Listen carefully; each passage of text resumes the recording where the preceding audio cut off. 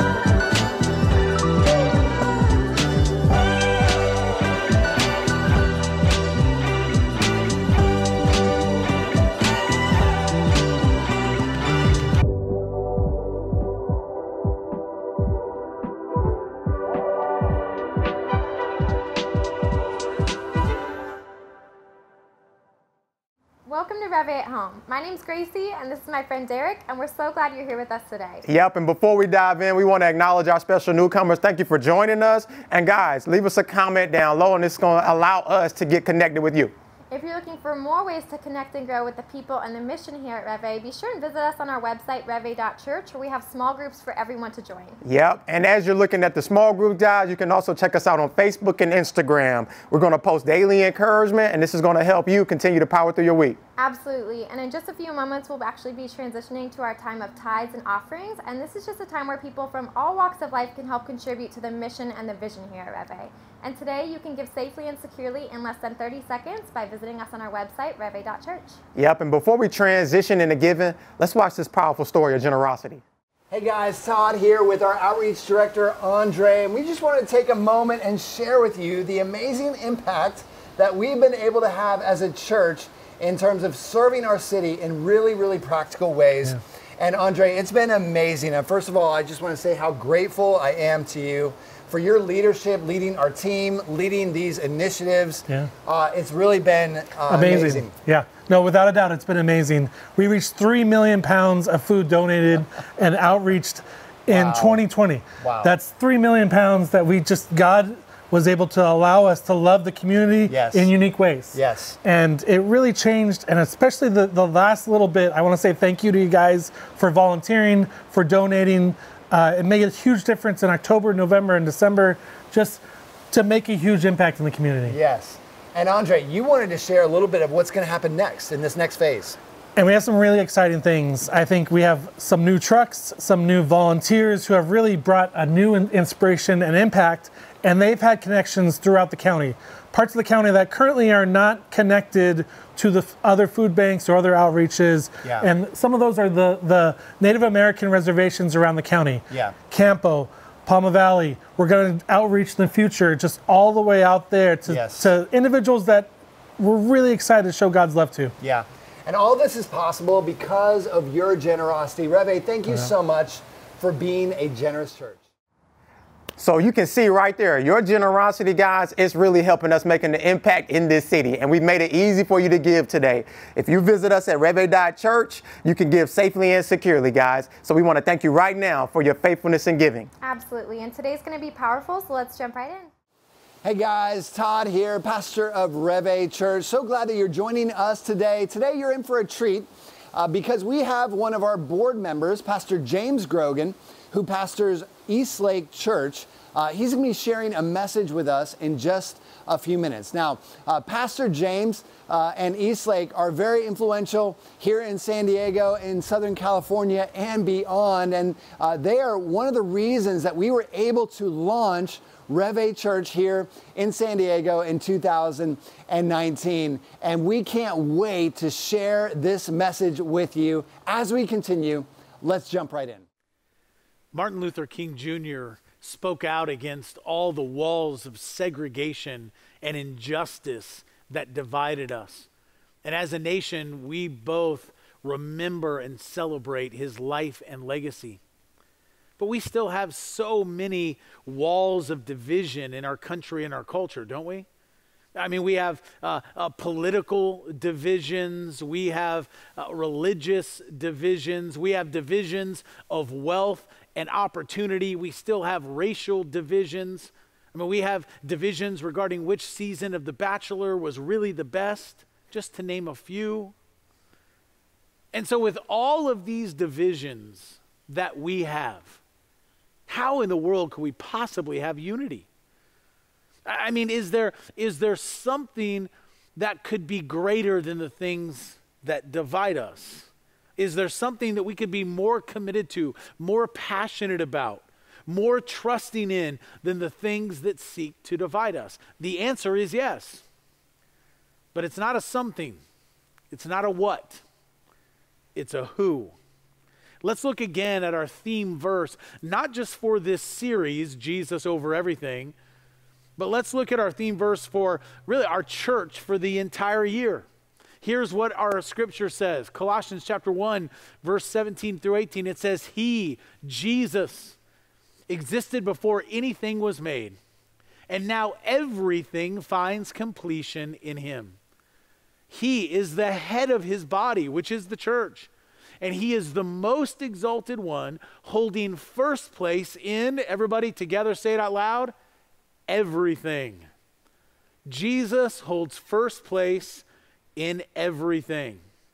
You see, only when Jesus is first and everything else is second can we experience the unity we were created for and the unity that our world longs for. That's the only way it can happen. Did you know that unity is so important to God, and it was so close to the heart of Jesus that it was the central theme of Jesus' prayer, kind of his final prayer before he was arrested and ultimately went to the cross for us? Jesus prayed for unity. He prayed for you and I. Look what it says in John chapter 17. This is part of Jesus' prayer there. Jesus prayed, I am praying not only for these disciples, but also for all who will ever believe in me. That's you and I. Jesus was praying for us through their message. I pray that they will all be, what is that word? One. Just as you and I are one, as you are in me, Father, and I am in you. And may they be in us so that the world will believe you sent me. You see, unity in the church is what God uses to show the world who Jesus is. It's one of his strategies. And a divided world needs to see a united church more than ever. Did you know unity was one of the most attractive qualities of the early church? Those first few generations of Jesus followers, the early churches that we see and read about in Scripture, they were far from perfect, but they were full of people from all kinds of different cultures and religious backgrounds. They were full of wealthy people and poor people, men and women, all treated equally as brothers and sisters in Christ. And in a violent first century world that was full of divisions and classes and sects, this diverse Jesus community that loved one another and was unified in a single purpose stood out. They were attractive to a divided world. And so the question for us today, as we talk about this subject, Jesus over division, is how can we, the church today, which the church isn't a building, the church isn't a place, the church is people who live on Jesus' mission. So in our generation and in our time, how can we do the same?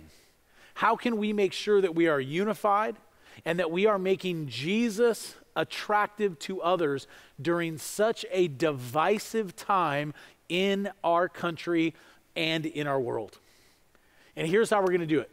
Here's how we're going to do this. Today, we're going to look at 3 important things that Jesus must be over. And then at the end, we're going to look at one great Jesus story. So let's start with the 3 things that Jesus must be over in our lives. So for us to overcome divisions and to be an example of unity, we must place Jesus over politics. Jesus over politics. That's right. We are tackling the big one first. We all watched just a little over a week ago the terrible violence of a mob storming our nation's capital. And like you, when I saw that, I was shocked, saddened, and as an American, frankly embarrassed that this is what it's come to in our country at this time, in our culture. And as I processed and thought about what I saw and thought about like how in the world did this happen and how did it come to this? I think there's all sorts of reasons of how it got to that point. One of those being just honestly what we've allowed in our country, the lack of civility and decorum in debate and conversations when it comes to differences in politics. And so as a nation, I look at all of us and say, shame on us for what we've allowed. And this is what happens when we speak the way that we've spoken and when we have a lack of decorum and civility in our society as general. But the other thing that I thought of is how in the world could something like this happen? Is that I think we saw a group of people who gave a person more than a vote. They gave a person their heart and their hopes. And if we are Jesus people, we need to remember that only Jesus gets our heart and our hopes at that level. That he alone gets my allegiance. He alone, as our scripture says, is first place over everything. Now hear me clearly. I am not saying don't be involved in politics. Be involved in politics. Vote. Fight for justice and change where it's needed, and policies that you think matter, and make a difference and serve people well. But if you are a Christian, if you follow Jesus, here's what I'm asking you. Do so from a perspective where you put your faith first. What I'm saying is, view your politics through the lens of Jesus. Do not view Jesus through the lens of your politics. You see, if Jesus is first, we can love one another unconditionally, even while disagreeing politically.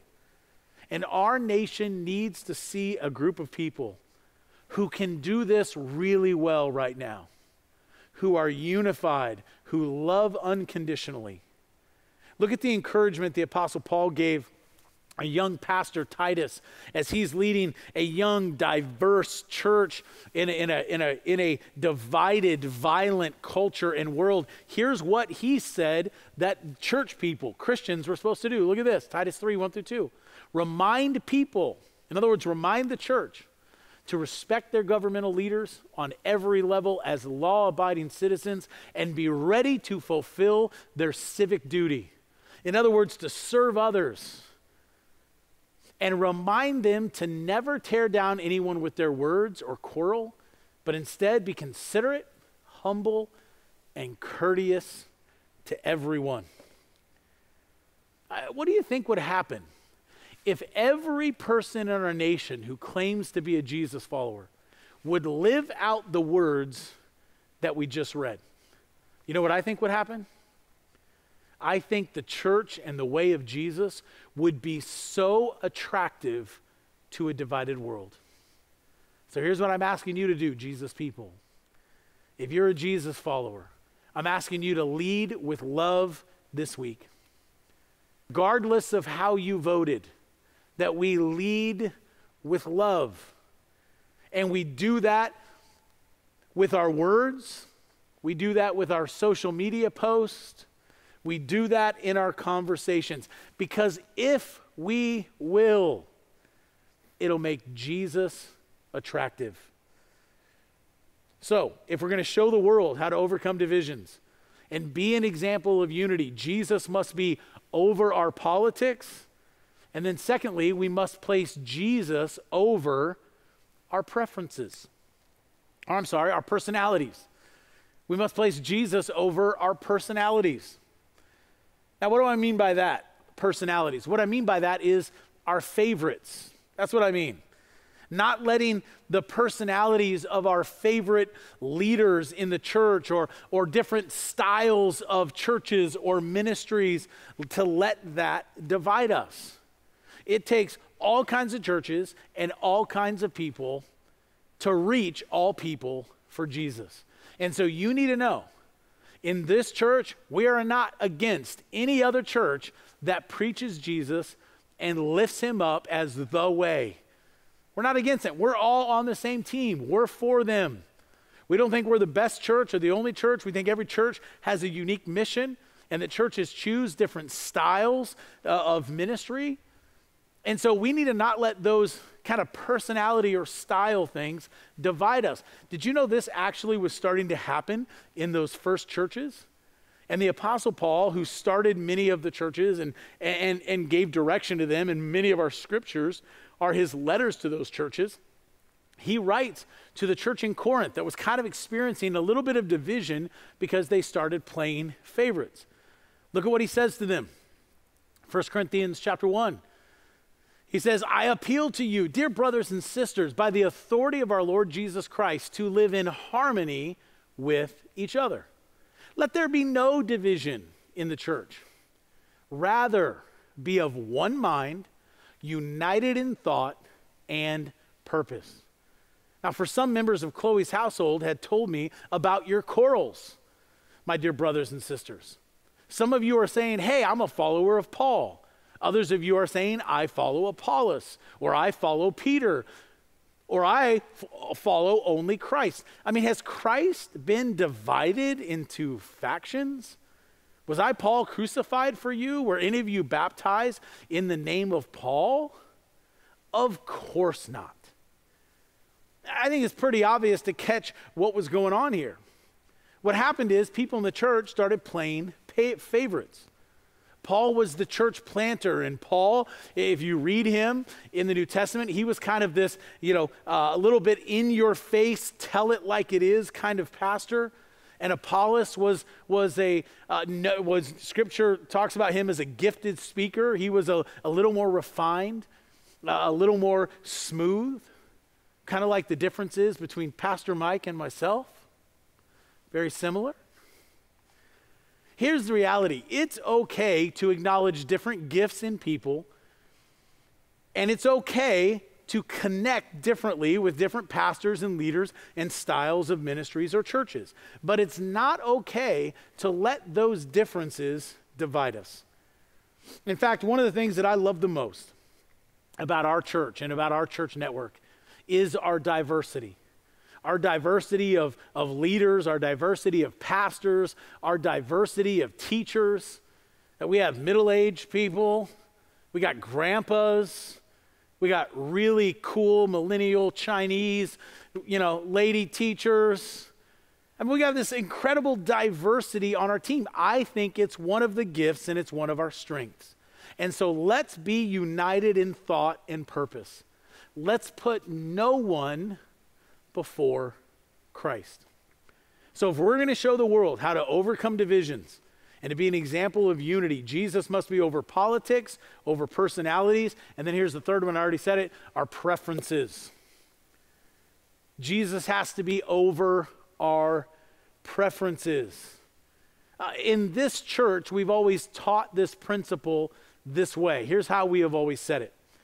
We have always said that in the essentials, we have unity. In the non-essentials, we have liberty. Now, what does that mean?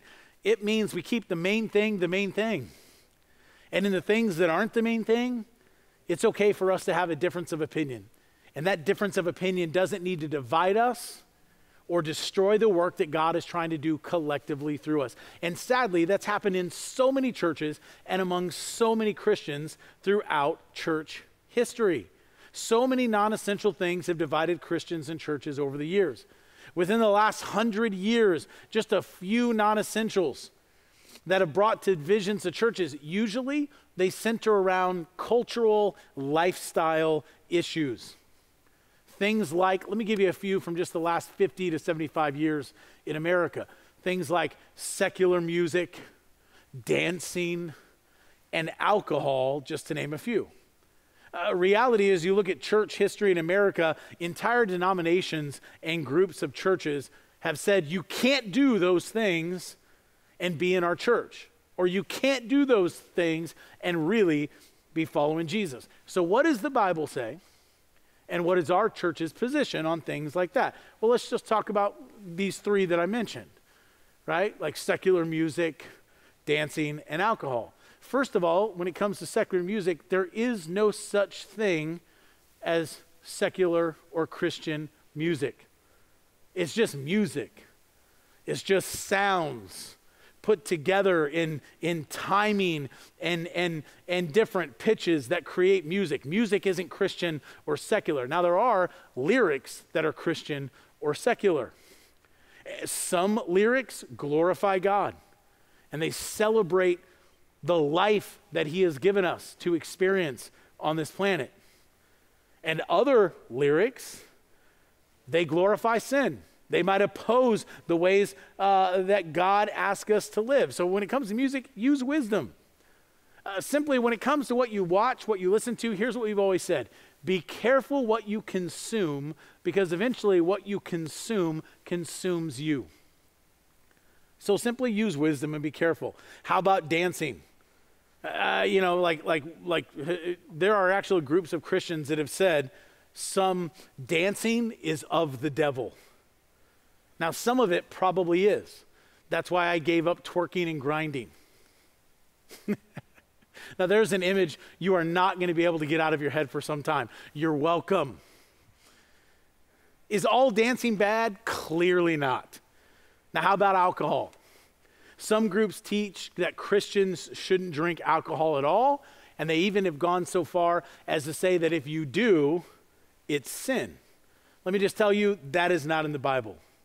Jesus' first miracle was what? That he turned water into, anybody for bonus points? Water into wine at a wedding reception. It was like the greatest open bar in the history of wedding receptions. That's what Jesus did. What does the Bible teach? The Bible teaches moderation. Don't get drunk. If you're getting drunk, you're crossing the line into sin. That's what Scripture teaches. And if you can't drink in moderation, or you've had a problem with alcohol in the past, you probably shouldn't drink at all. That's called wisdom. The point is, when it comes to these kind of non-essential cultural issues, did you know that the first church had some of these same kind of problems?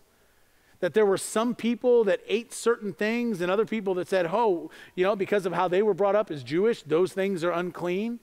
And so now you have people in the church that some said this is okay and others said this wasn't. Because they came from such diverse country and cultural backgrounds, now they're in the same Jesus community. Some of them celebrated holidays that people thought, wow, those are pagan from the Romans, and other people didn't celebrate those holidays. And so what was the church to do? Well, the Apostle Paul gives some great instructions in Romans chapter 14. And the reality is that some of these things might be okay for some people, and some of them might not be okay for others. Some of them might have the liberty from the Holy Spirit to do certain things, and others might feel like the Spirit of God is telling them not to do certain things. And guess what? Both are right and both are okay. And in Romans 14, the Apostle Paul speaks to this. I encourage you, read the entire chapter on your own, but I'm just going to highlight, as you can see there, a couple of verses. Here's what he says in Romans 14. He says, "Except the one whose faith is weak, without quarreling over disputable matters." In other words, these are non-essentials. These aren't the main things. Therefore, let us stop passing judgment on one another. Instead, make up your mind not to put any stumbling block or obstacle in the way of a brother or sister.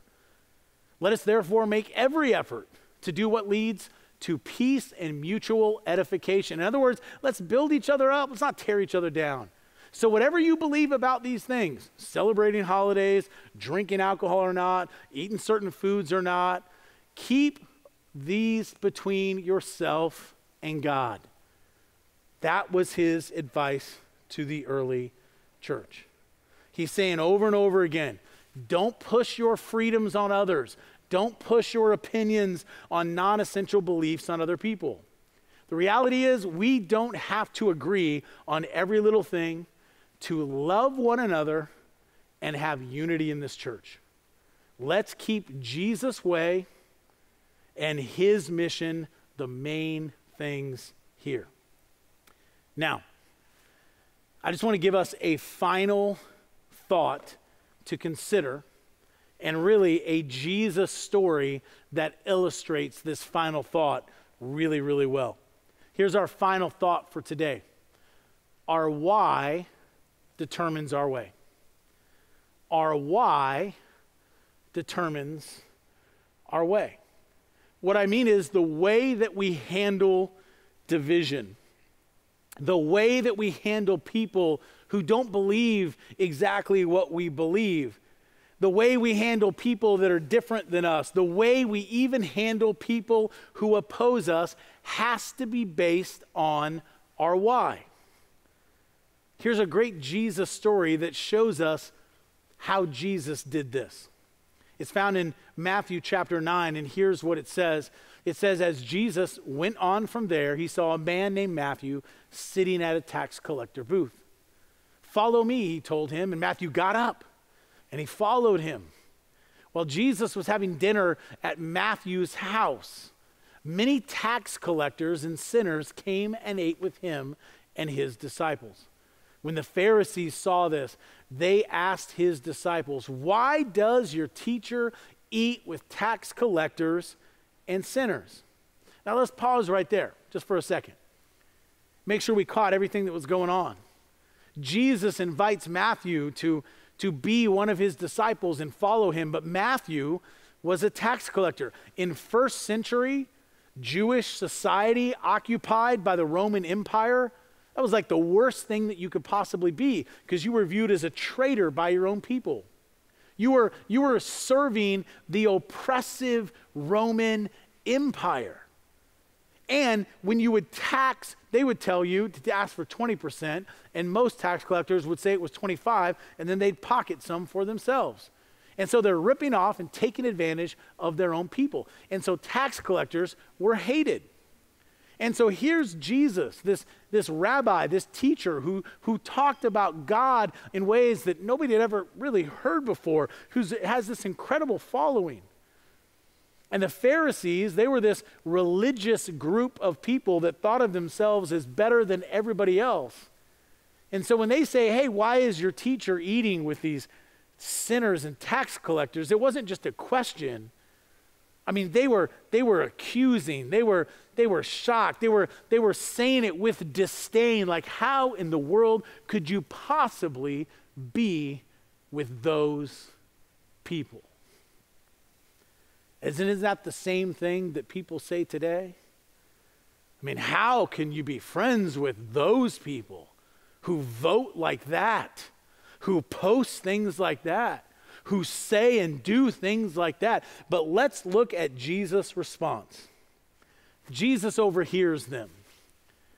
And here's what happens. On hearing this, Jesus said, "It is not the healthy who need a doctor, but the sick." And why don't you go and learn what this means? I desire mercy, not sacrifice. For I have not come to call the righteous, Jesus said, but sinners. This is one of the many instances that we see where Jesus placed his mission to reach all people. He placed his mission first, priority in his life. Jesus' why determined his way. You see, the way Jesus treated Matthew and his friends was based on his ultimate why. Jesus himself, a Jew, could have looked at the way that Matthew was taking advantage of their people, and Jesus could have pointed an accusing finger and scolded him and told him how wrong he was to steal from his own people and to serve the Roman Empire. But something more important than being right, because Jesus would have been right to say all those things, but something more important than being right directed Jesus' way. It was Jesus' why. And again, what was Jesus' why? Jesus' why was that Matthew and his friends would find eternal life. Jesus' why wasn't overthrowing a corrupt, oppressive empire and governmental system. Jesus' why wasn't overthrowing those things. Jesus' why was eternal. Jesus' why was much bigger than any government or any structure. Our why must be bigger than any government or structure. Again, I'm not saying don't be involved. I'm not saying don't call for change or don't champion policies that serve people well. I'm just saying, as a Jesus person, put those things into perspective. Let's let Jesus' why be our why. That people would come to faith in him and have their eternal destiny changed forever. Let's let that ultimate why, the kingdom of God, the ultimate restoration of all things, let's let that be what drives us and leads us in the way we respond to others. As we close this out, understanding the lengths to which Jesus went to reconcile himself to us can powerfully motivate us to endure opposition and respond to our opponents, not with divisiveness and retaliatory anger, but instead with love. When we think of how Jesus treated you and I, how Jesus handled it when we were divided and separated from him, How does Jesus treat and handle you and I? With love, with grace, never canceling us, never blocking us, never putting us at arm's distance, but welcoming us and loving us again and again and again. That should be the standard. That should become the way that we handle and respond to divisions. You see, Jesus is our example. He is our why, and he has shown us the way. We want to share a song with you right now that is titled, "There is Nothing That Our God Can't Do." It's really an incredible prayer of hope. And as you listen to it, I want you to consider what you heard today, how the Holy Spirit has spoken to you and maybe challenged you. As we step into this all-important week as a nation, I want to remind us of something that I think intuitively we all really know, and that is this, that no human being can heal the fractures and wounds in our world. Presidents and policies can certainly help, but they won't ultimately heal. Only the love of God, as seen through the gift of Jesus, can bridge the divides, close the gaps, and bring the healing and restoration that we all and our nation so desperately needs. And so this week, will we lead with love? Will we allow Jesus to be over everything, including our divisions? Will we be a united church? A group of people that in all of our diversity, because we make Jesus the main thing, that we can love and we can have unity even when there is not agreement on secondary, smaller issues. There is nothing that our God can't do. And so let's pray and let's partner with him to bring the healing and the restoration that we individually and we collectively so desperately need. Let's pray together. God, I thank you that as this song says, there is nothing that our God can't do. And as we look at the state of our nation, our culture, maybe even our own lives, God, would we today be filled with hope that you can bring healing, that you can bring change, and that you want to use us, your church, your people, to be a shining light in the world, that we would be attractive because of our love and because of our unity. We pray this in Jesus' name. Amen.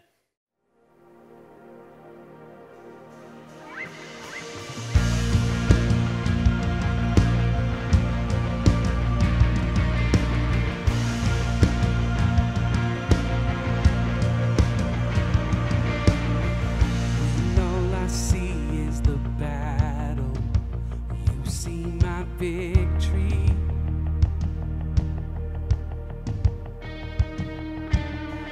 When all I see is a mountain, you see a mountain. And as I walk through the shadow, your love surrounds me.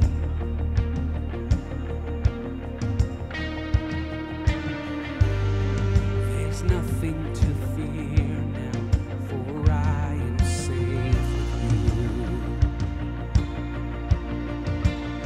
So when I fight, I'll fight on my knees with my hands lifted high. Oh God, the battle belongs to you, and every fear I lay at your feet. I'll sing through the night. Oh God, the battle belongs to you.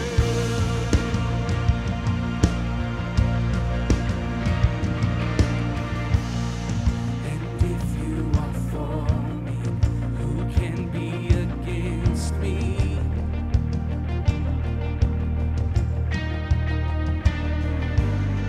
For Jesus, there's nothing impossible for you.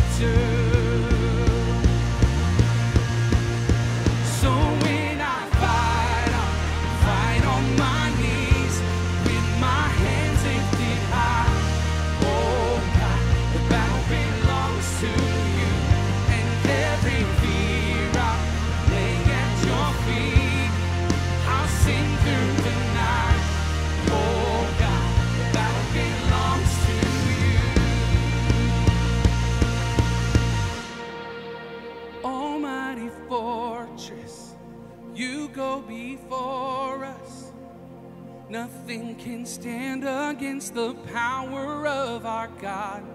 You shine in the shadow. You win every battle. Nothing can stand against the power of our God. An almighty fortress, you go before us.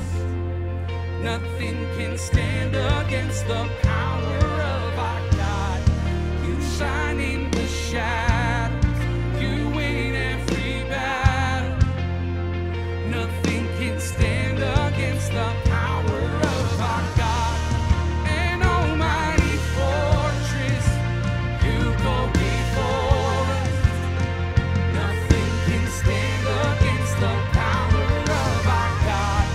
You shine in the shadows, you win every battle. Nothing can stand against the power of our God. So when I fight on my knees with my hands lifted high. Oh God, the battle belongs to you, and every fear I lay at your feet. I'll sing through the night.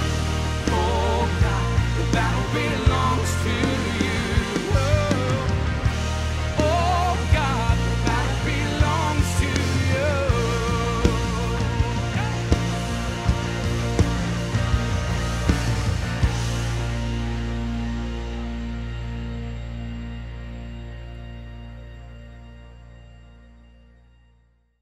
Well, hey, this week we pray that God blesses you in your leisure. We pray that God blesses you in your labor, and just want to speak Ephesians 3:20 over your life.